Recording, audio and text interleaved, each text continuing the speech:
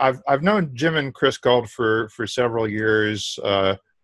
They taught me, well, actually, we were both at a seminar learning about Camtasia, which is a program for doing screen recordings and animations and things like that, as well as video editing. It's a pretty good video editor.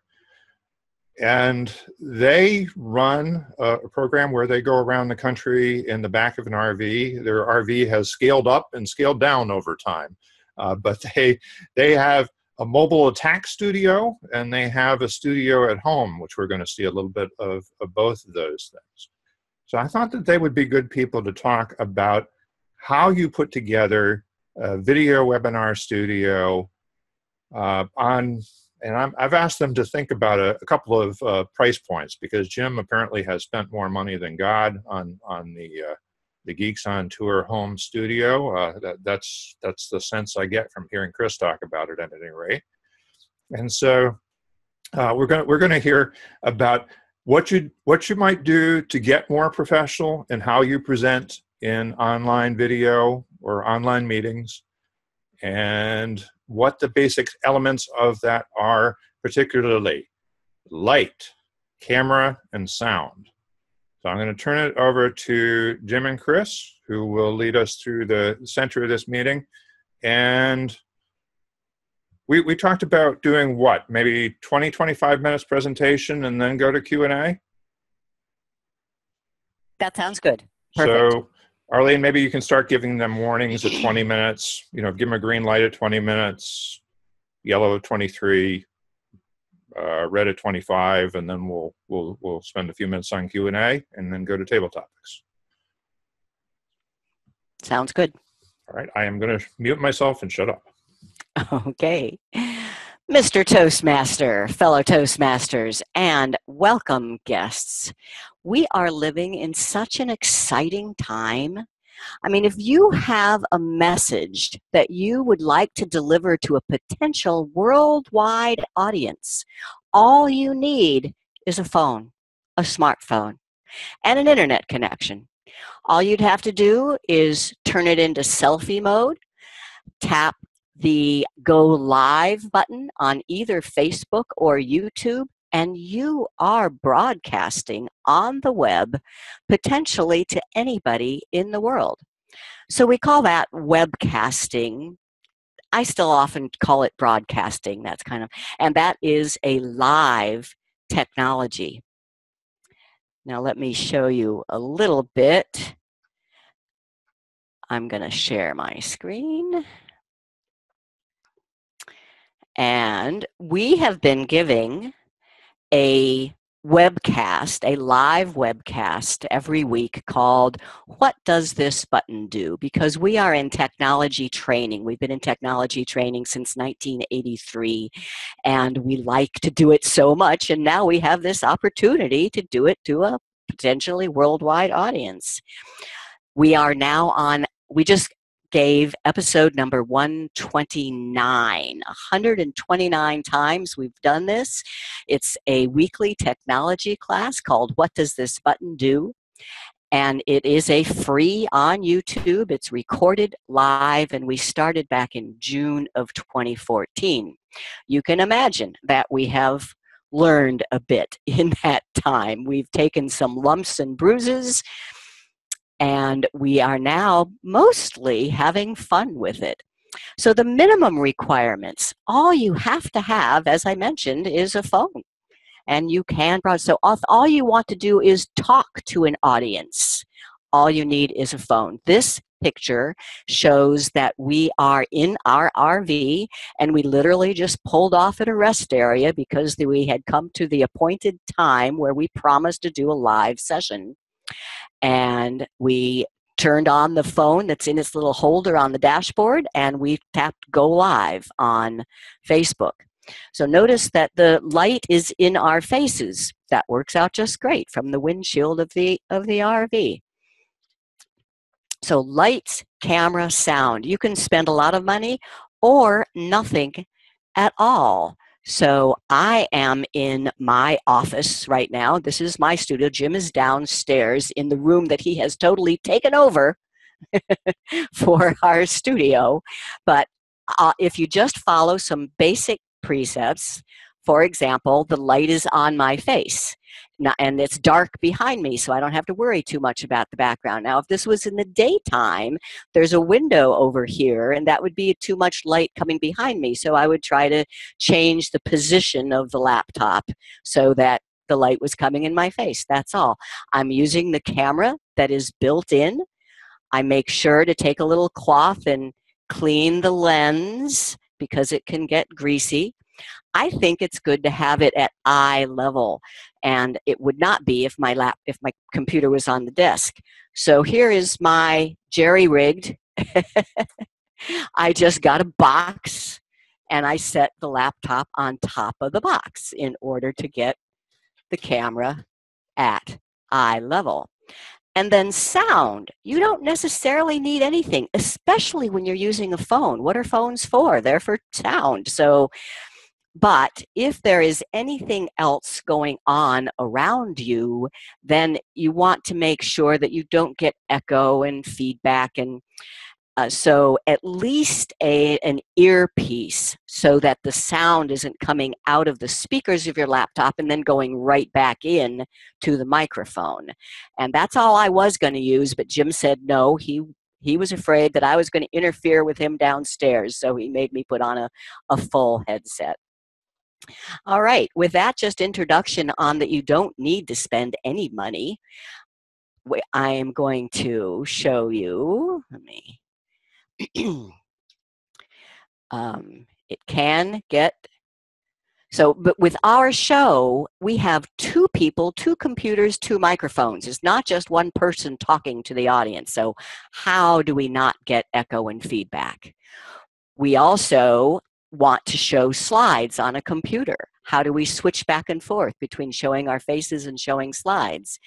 And we like to do demos. How do we show mobile devices on the same show? For that, it takes magic. So let me introduce you to my Wizard of Oz. We're going to pull back the curtains, and he's going to show you a little bit about the kind of magic that he does in our studio. My husband, my Mr. Geek, Jim Guld.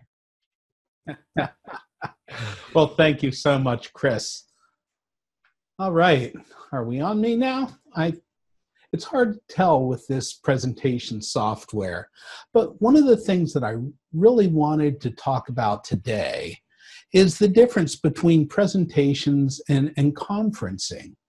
Now, what we have here with this Zoom technology and Ring Central, it works great, but we need to know how we look. We really want to look our best, and we want to sound our best when we do a presentation.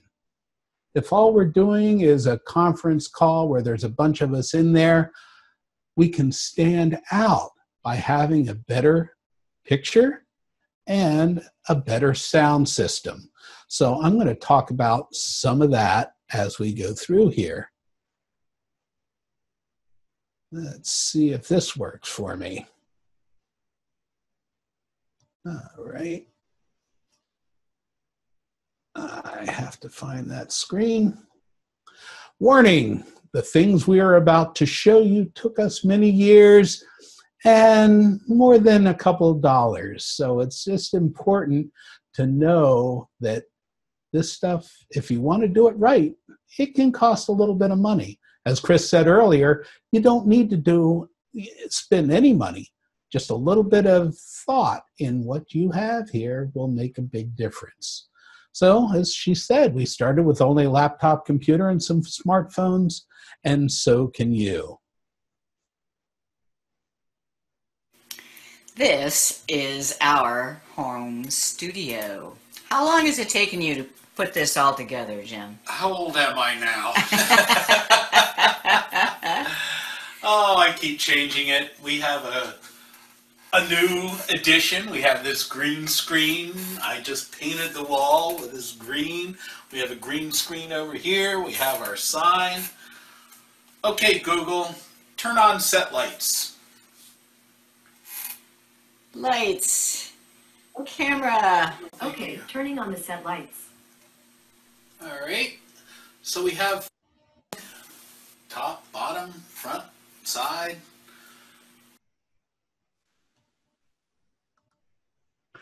Bandwidth is the most important thing for any of these technologies to work. You have to have plenty of bandwidth, and if you don't have the bandwidth, don't even try doing the webcast.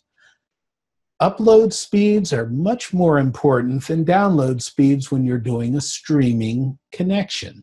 And we say that at least 3 megabits per second upload is the minimum you're going to need. There are places on the web where you can test your speed. If you don't have good enough speed, there are some things that you can do to decrease your bandwidth, but typically you're going to want to have the best bandwidth possible.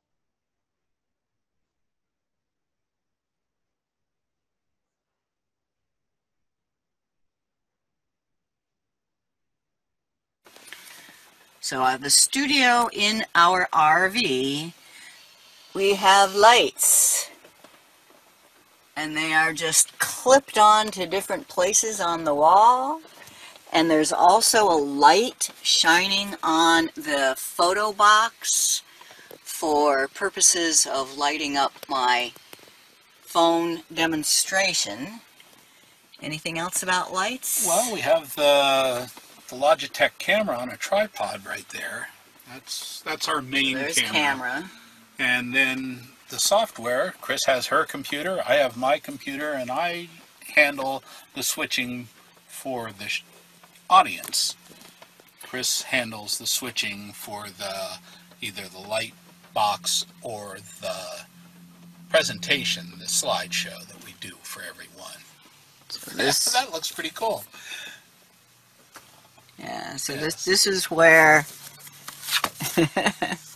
I show the phone, because this document camera is connected to my computer, and I can, on the computer screen, show what is being seen by the document camera.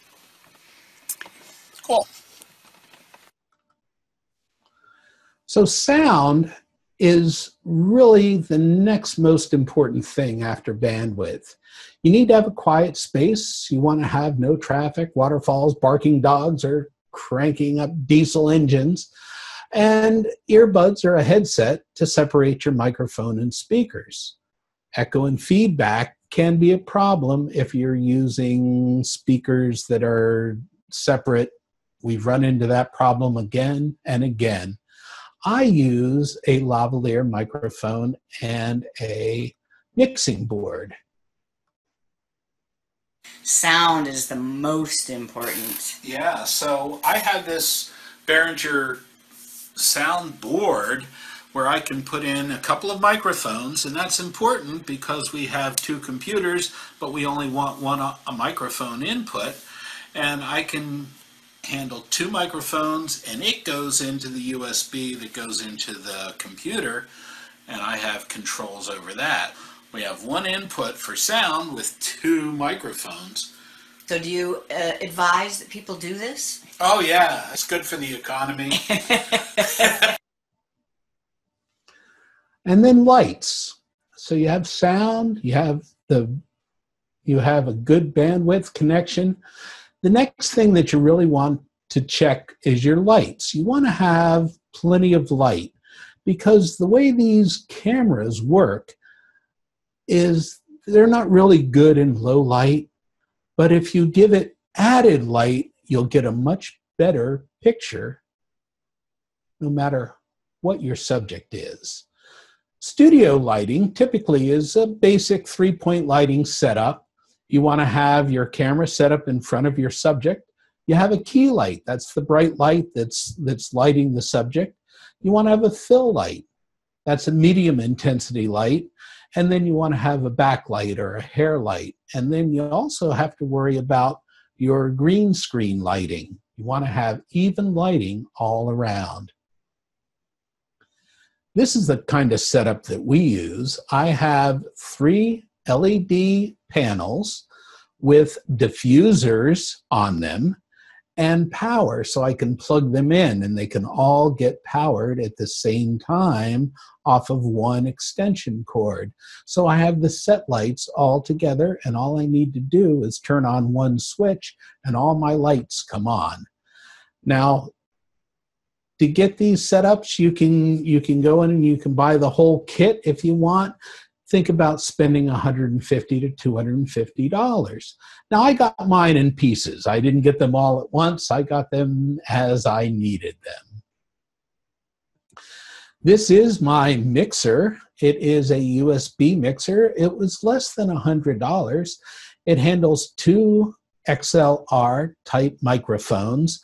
I use the lavalier type microphones. And the way we do our show is we have multiple inputs. And in order for it to work without echoing with 2 computers and 2 microphones and another sound source, I have to put everything into my computer in one place. And that's what gives us the better sound. This is our studio, another picture that we have. And you can see I have a wall that's painted green behind me. I have a green screen that's another setup. So I have basically 2 sets here with my lights. Notice that there's a Canon camera there on a tripod. You can also use a good DSLR camera for your main camera as a webcam using the Sparko Cam software that we've talked about here. One of our Toastmasters, Arlene, has done a very nice primer on how to use Sparko Cam. The camera itself, you got to clean the lens. Notice right there with the dirty lens, it's fuzzy. With the clean lens, it's sharp. And raise that camera to eye level. The technology that we use is free. YouTube live streaming is how we do our weekly show, our What Does This Button Do show. It allows multiple participants, so we can get 2 computers running different systems, and we can even bring in guests. It's a wonderful tool to be able to use multiple cameras. We can do screen sharing, and it's free and it automatically records. If you want to get a little fancier, you can do some kind of webcasting software. This Zoom software works really, really well, but you don't have the kind of control over the audience selector that I have with YouTube live streaming. Facebook Live is something that we're doing every week too. We do our Facebook Lives with an iPad instead of the computer, but we can also use the computer. You can do it anywhere. It's free. It's fun. And all you need to do is remember some of the basics for lighting and technology. Let's scooch out of here real quick. Okay. So we did have a couple of questions. All right. Here in the chat. Can you share a description of the lighting package you shared in case we want to purchase it as a package online? Because Black Friday is coming up, you know. Yeah, what I would have to do, I don't have that right now, but Neewer, Neewer lighting. If you go to Amazon and you check out Neewer, they have all of the equipment that you need there. Cowboy Studios is another system out there where you can buy the whole kit. So just do an Amazon search for studio lighting and you'll get these kits, and they're anywhere between, I'd say for the full kit, for a full lighting kit with the diffusers and everything, $150 to $250. You can get real fancy. The camera that I use here for most of the stuff. And what most people tend to use is the Logitech, the C190. It has stereo microphones, and it has a good lens, and the software works great. The Sparko Cam is something that's really, really made this a lot of fun for me, though, because you can have a green screen. And we talked about green screens. That's my green screen right now. So all I need to do is choose the green, and I can replace it with anything back there.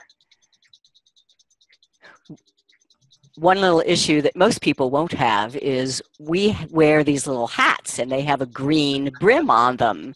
That was a real problem. I had to figure out somehow to put some fabric over the brim so that our foreheads wouldn't disappear into the background. That looks like the Grand Canyon, Jim. That is the Grand Canyon. Pretty amazing, the stuff that you can do here. And you can even put video behind you too, right? I can. And let me show you some of that. And while you're doing that, somebody asked, what's the difference between a document camera and a regular camera? A document camera faces down. It's meant to display what's on the desk. So it's facing down, but it's still feeding into the computer. So I put a phone on the desktop and the camera is getting that. Okay, so now I have a video in the background. It's a drone video that I took up in New Jersey back in August. So you can really get fancy with this technology if you want. You can do picture-in-picture. You can do, wow, all the different tools that you can use. Bottom line is, you really want to have this thing set up, and you need to practice.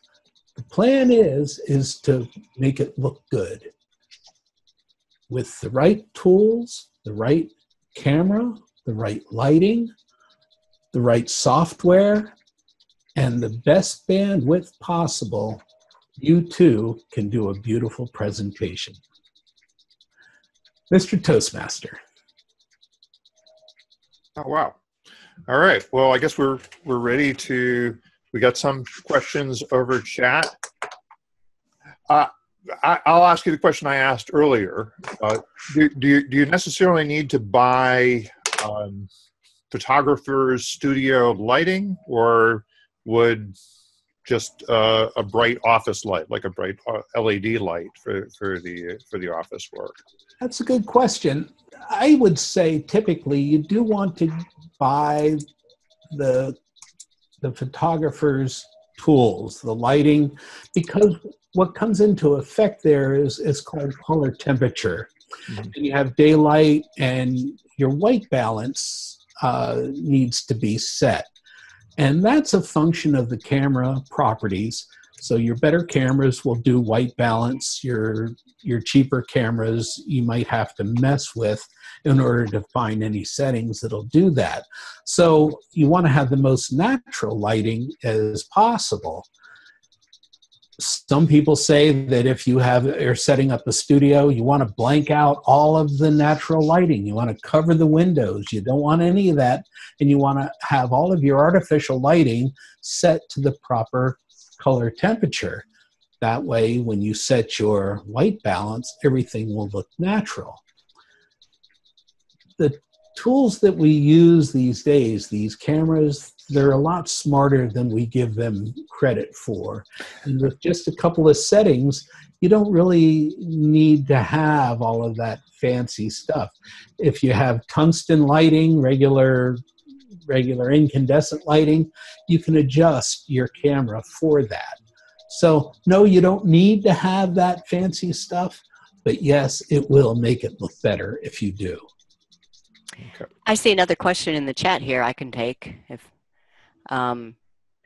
Yeah. Do you like an app like Visor for projecting your mobile device onto your screen share presentation? So there's yes and no. We use team viewer when we want to project the screen of the phone directly onto the computer, but then you don't see my fingers. And sometimes it's really important to see the fingers to understand what you're teaching on the phone. So the document camera shows everything that is going on. And secondly, adding a third piece of technology is just problematic. You know, just the more layers of technology you have, the more to go wrong. Right. Those tools typically will use some of your bandwidth too, and you want to have the most bandwidth available to the presentation when you're doing this. A live presentation has different considerations than just a recorded video. I see, I'm going to mispronounce it again. Bhushan has raised his hand, I guess, has a question. Go ahead and speak up. Yeah, I didn't want to type a question.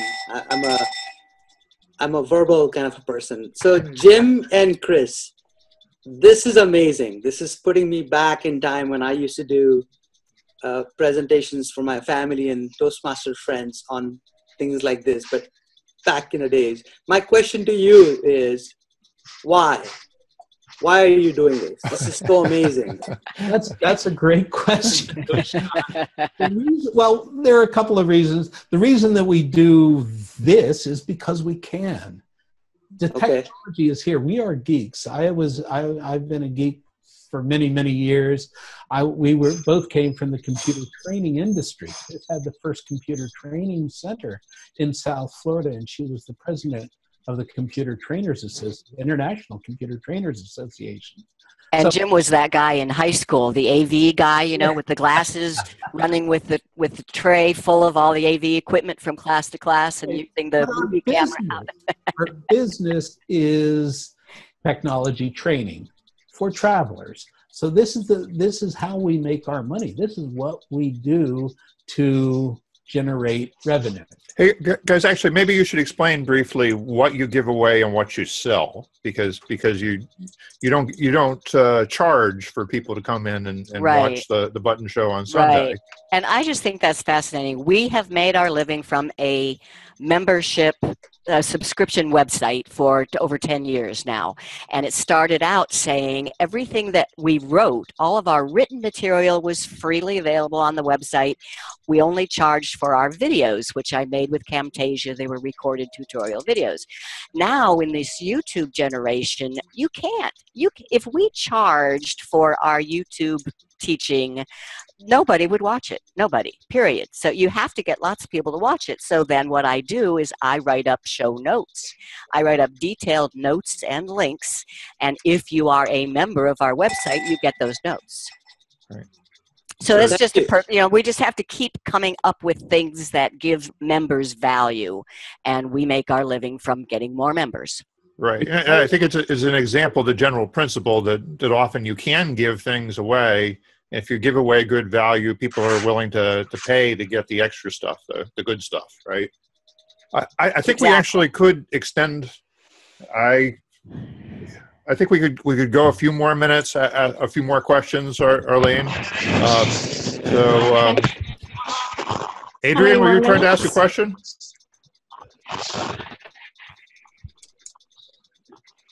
I think Adrian may be unmuted by mistake, so I'm going to mute everybody again. Or attempt to. Alyssa has a question. Okay, go ahead. She says, do you need a special program for a mixer to mix everything together?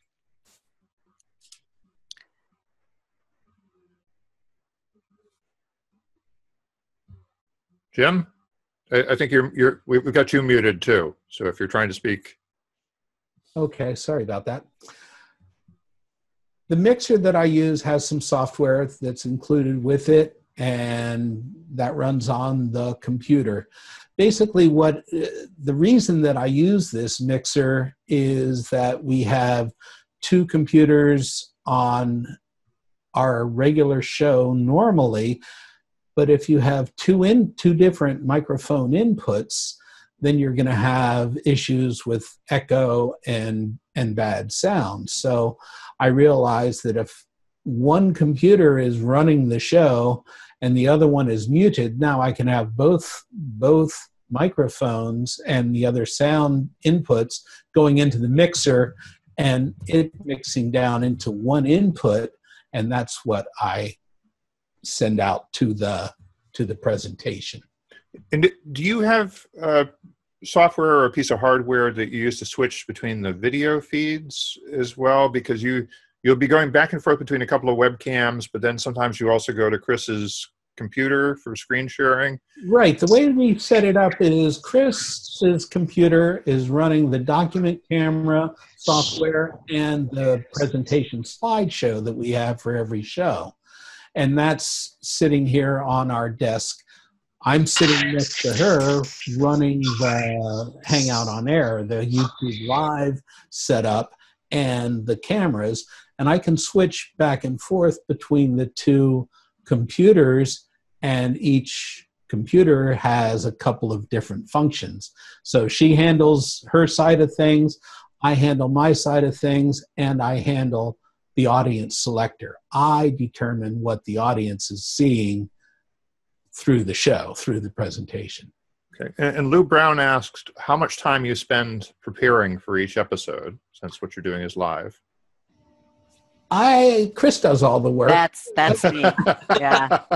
I prepare a lesson plan. I set up the show. I do the software setup as far as that stuff works. I make sure that everything's working. Hopefully, it's Chris's job really to come up with the show. She comes up content. The content, yeah, the topic that we're going to teach, how it's going to lay out. We have every one of these shows that we do is in 3 parts, just like a Toastmasters meeting. So we have a beginner's tip, and it usually includes some sort of an editing tip for photo editing, and that's a specialty of ours.